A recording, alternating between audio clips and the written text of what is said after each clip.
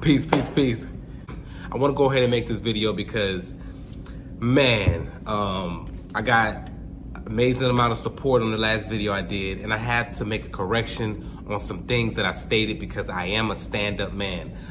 Now, I want to make a disclaimer. This video is not talking about the personal character of Marcus from Atlanta Street Interviews. I do not know him personally. I've never hung out with him. We don't have conversations on the phone about personal topics. Right, so this video is about Marcus from Atlanta Street Interviews. In the comment I made, I said, does Atlanta Street Interviews, does it do more harm than good? And, you know, me being away for so long, I have not followed the stories that's on Marcus' page. I have not watched his page because I've been studying. I just couldn't do both.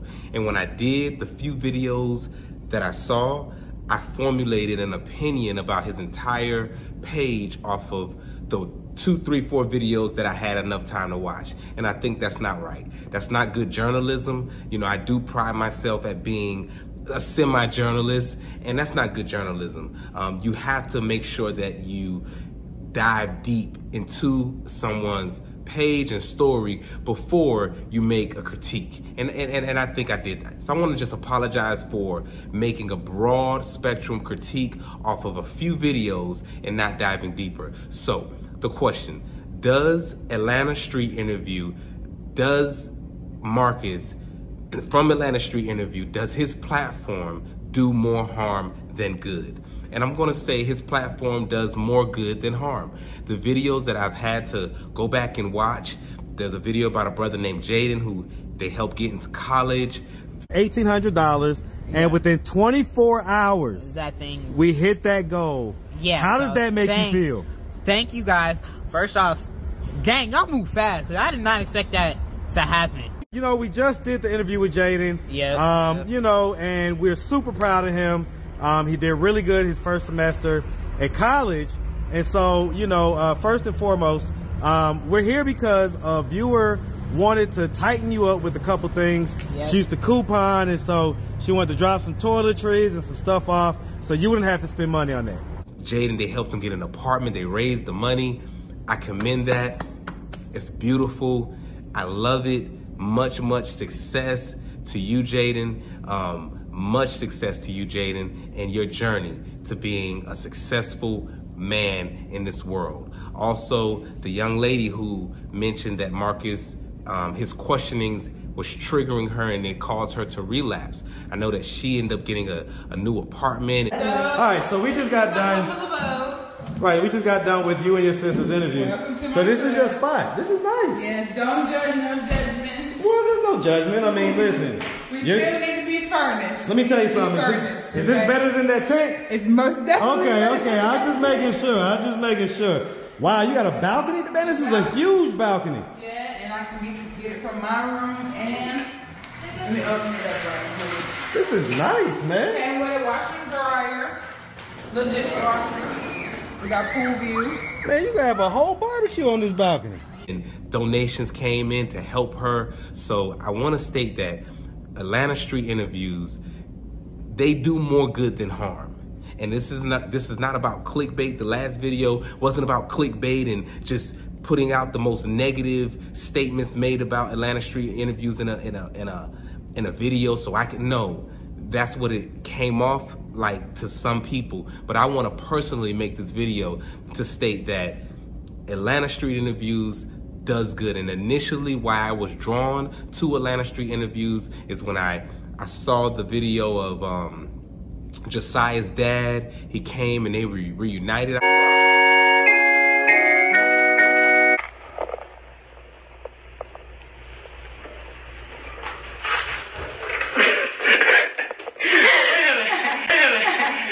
I thought I was kissed for a minute. Okay. Say hello to your grandfather. Oh, Dad, I miss you. Shark name staying strong. Amen to that. I'm glad you're a part of the shop. You know what? I think I even shedded a tear when I saw that video, and it caused me to say, man, this brother is doing some powerful works in the community because he's highlighting the underbelly of our community, which everyone walks past. Everyone steps over the homeless. Everyone steps over the homeless, they walk past the homeless, and he's deciding to highlight their story because everybody has a story to tell. And in doing so, he's reuniting families. There's another video I got the opportunity to see where there was a father who was able to reunite with his daughter because he saw the video randomly on YouTube. This is the third case I have of a dad, of a daughter, of a mom that's kind of keeping the kid away from the dad. So it was really important to me. How do you, why, I get it, but let's everybody support Olivia because that's literally, like, that's her first time hugging her granddaughter. That's her first time. That's her first time. How did you first learn about her being down here? Through your video, actually. Random people just started sending it to me and my wife. It's actually your dad.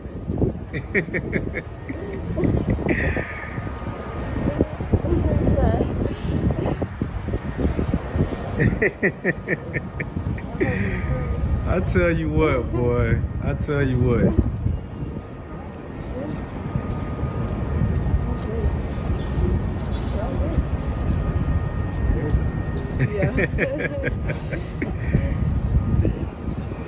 She got a nice full thick head of hair, ain't it? Yeah, man. Mama does her hair. So how do you feel right now? I need to lay eyes on her. So I'm happy that she's okay. You know, of course I want her home. So the work that Atlanta Street Interviews is doing, it cannot be questioned. I can't compete, or I'm not in the competition, but Atlanta Street Interview is on a whole nother level of community work when it comes to uniting Black families, when it comes to, you know, exposing and just showing, you know, this part of our society that we often overlook.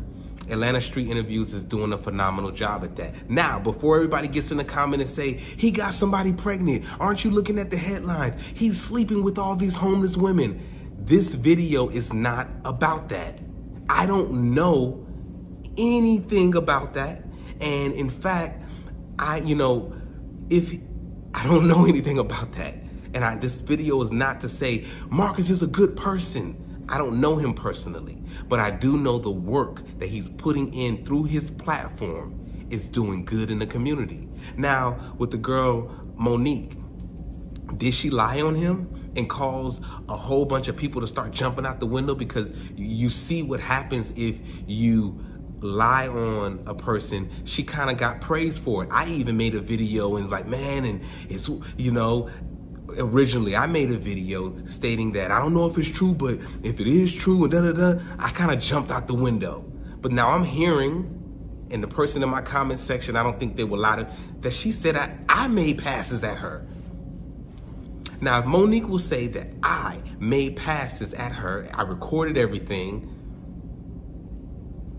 if she can say that I made passes at her, or somebody will say, this is trivial, why are you even thinking about that? No, this is a bigger story. Emmett Till was murdered because someone lied and said that he made a pass at her. Even though it was racially based, we're still talking about a woman said a young boy made a pass. But we're not gonna go there. Let's just keep it simple. If Monique is saying in any inclination that I made passes at her, I wanted her, that I tried to holler at her, it makes me think, did she lie about Marcus and the whole story? Was it a one big lie? Is it because she didn't get what she wants? Because when she don't get what she wants, she'll start to lie on you? Because clearly, if what the person said in my comment section is true, she lied. She lied. I didn't give her what she wanted. She wanted me to bring her in my home and to allow her to sleep in my home. It don't work like that. She wanted more. Okay, let's not get distracted. Let's talk about all these other stories of women coming out. I slept with Mark. I did. Now, if you see that the world rewarded Monique when she went at Marcus, even me, technically, like I'm not innocent from this. If the world rewarded Monique when did she lie on Marcus? From my perspective, if it's true that Monique said that I hollered at her and I wanted her, my perspective is she lied, because she lied on me. So now you're a proven liar. And I damn near will owe Marcus an apology, because I'm like, damn, I kind of jumped out the window, and even though I didn't say she was telling the truth, I still made it to where it was unknown, to where it was ambiguous. It was like, I don't know if she's telling the truth or she lying, but I'm gonna still help her. You know, so I just want to say that and I don't want to even say if, because the supporter of mine who put it in the comment section, she already told me she is going to try to find the video where Monique said that I made a pass at her and I wanted her. If that's true, oh, she lied on Marcus. And if she lied on Marcus, and how was she rewarded? I reached out to help her. More people, it pulled on everyone's heartstrings. They were offering sympathy and empathy for her and trying to pour into her. It allowed her to progress, it appears, right? Other women are going to do the same thing. It's called the copycat. They're going to say it worked for her. This is how you can get on. If you don't get what you want from a person, you can lie and say he slept with me. And then the world is going to eat it up. And ultimately, it's just a lie is able to live and breathe and thrive in a world where there's no accountability. Okay? Somebody said, why didn't you tell the world that Monique was scamming? That's wrong of you. First of all, I don't know if she's scamming. I only can go off of my personal experiences. In my experience, I made a video a year ago. I said, why I'm not helping Monique. That video was done a year ago. She's ungrateful. The help I was given, she didn't want. It's all recorded. You can see how she was talking. I don't gotta tell it to you. You just watch the video. Okay, so I don't gotta sit here and tell you not to donate to somebody. To me, that's a little lame. I'm not cut from that cloth. I'm not gonna tell no man or woman not to donate to a woman who's homeless. I don't operate like that. I mean, I'm not gonna tell you to donate to her. I never promoted her and said we need to get donations for her, but I'm not gonna tell you not to because she's homeless. She's panhandling on the corner at the light. Basically she's doing it digitally. I'm not gonna tell you not to donate to her. I'm sorry, I'm a grown man. That's a young woman, that's a girl. I mean, not a girl, that's a woman.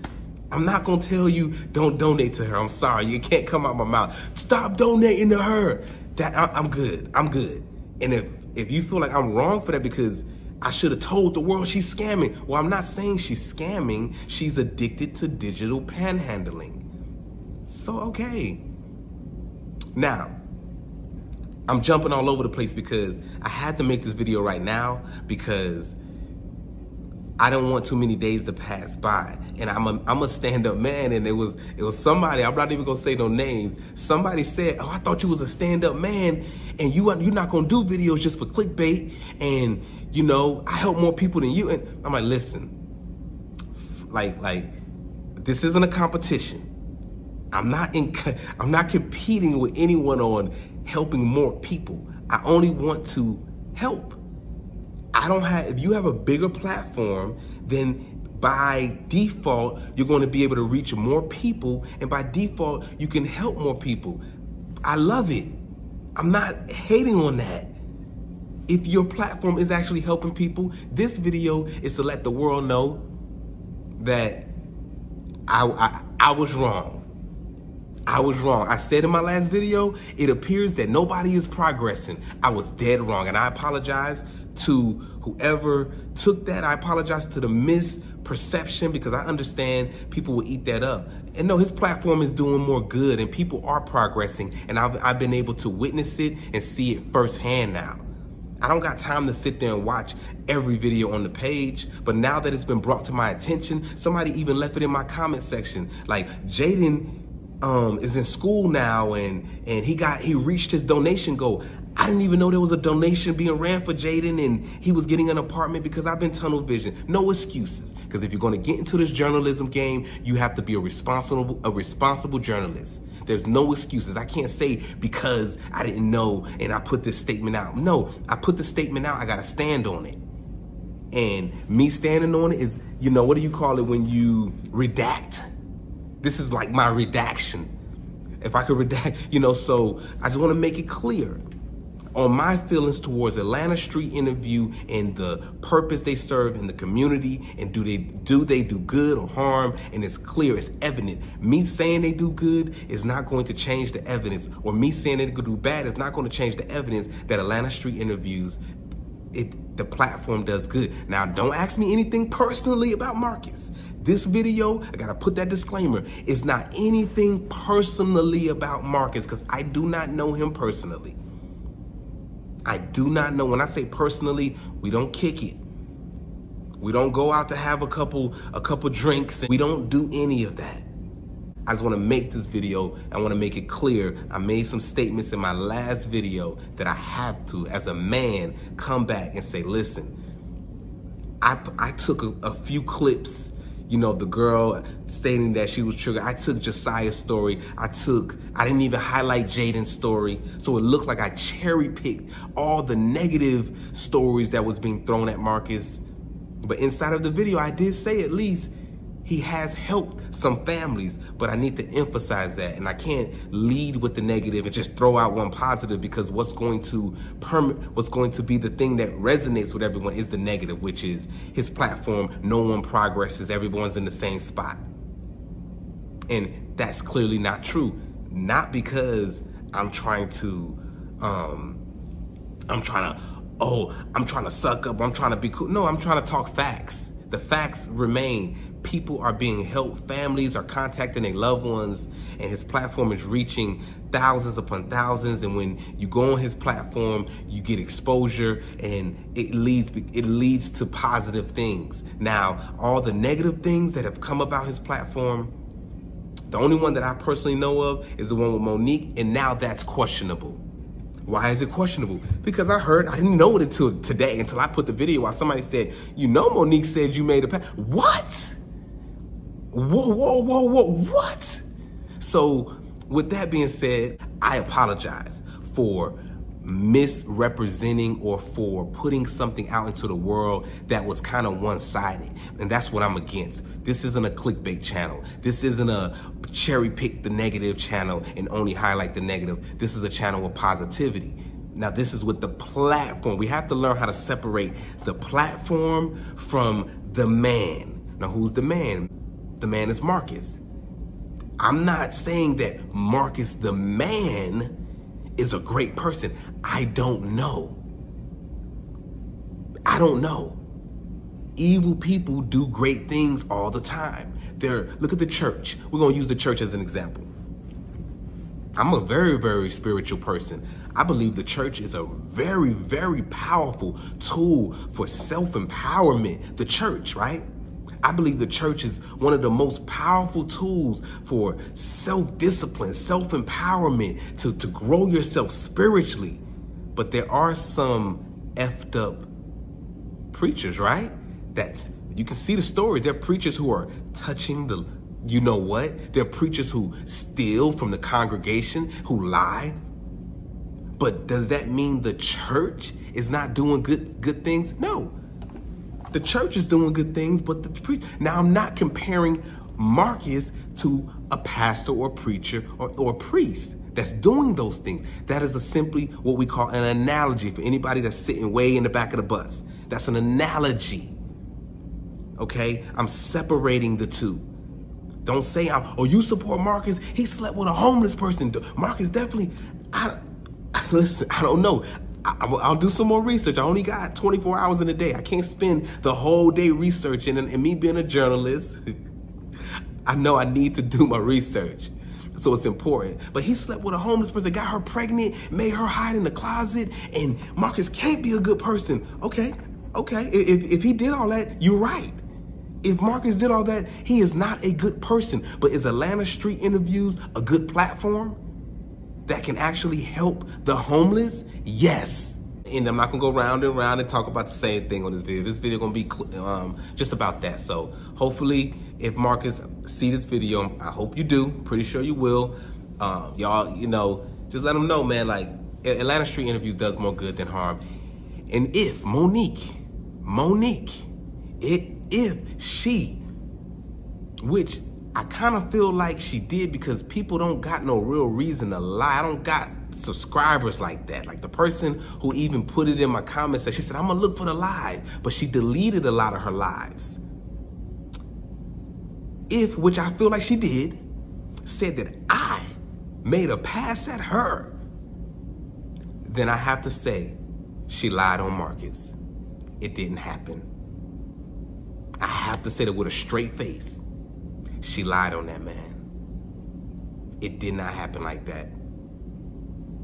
And that's what I have to say, because once a proven liar, everything you say has to be discredited now. I'm sorry, I can't play them type of games. I mean, I wouldn't be a real man if I allowed myself to, you know, be suckered into some stuff that's like, come on, man. Y'all stay blessed. I appreciate everybody who did support. I appreciate everybody who watched the last video. The positive comments, negative comments, more positive than negative. And that's what's up. I'm not here to tear down nobody, man. Y'all gotta remember this. I'm not here to tear down any black, white, any positive being. I'm not here to tear you down. I don't care if you Spanish, if you white, if you black. I'm not here to tear you down. But if you're negative and if you're evil, you might catch some of the strays. You might get hit by some stuff, because I don't believe in any of that. Double salute. We out. Let's get back to work.